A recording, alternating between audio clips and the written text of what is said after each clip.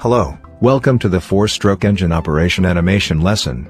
Today we will be learning the operation process and components of a 4-stroke engine. Let's begin.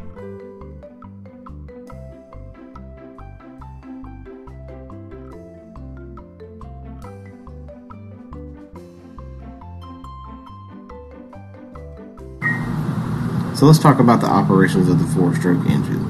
The engine is operated by the turning motion of the crankshaft, which pushes the connecting rod, which is connected to the piston assembly, up and down inside the cylinder block housing. Air is let into the cylinder from the intake valve. The spark plug ignites the fuel once it's injected. The exhaust valve then opens and pushes the exhaust fumes to the atmosphere. Let's put this in motion for you to see.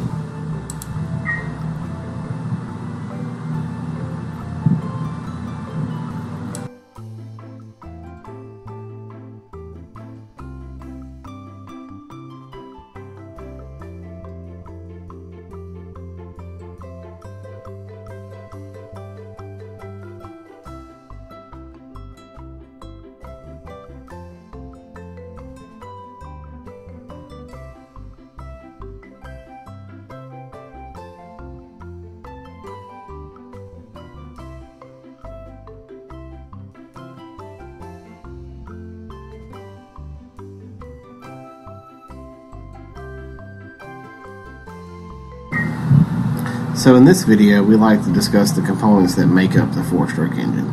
Your list of components is going to be your crankshaft, piston, cylinder block, intake and exhaust valves, spark plugs, valve springs, and another component is also going to be the connecting rod, which connects the piston to the crankshaft.